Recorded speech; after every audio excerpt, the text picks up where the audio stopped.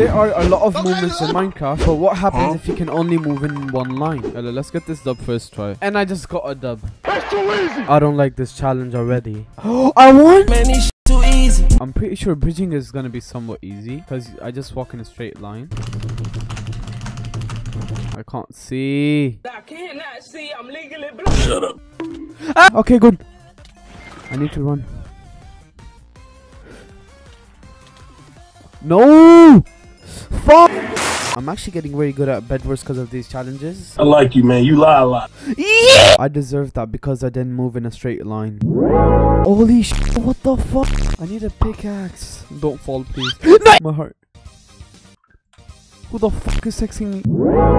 I'm sorry. Don't you dare jump down and get my bed. Man, this guy a bit. Please tell me I can make this jump.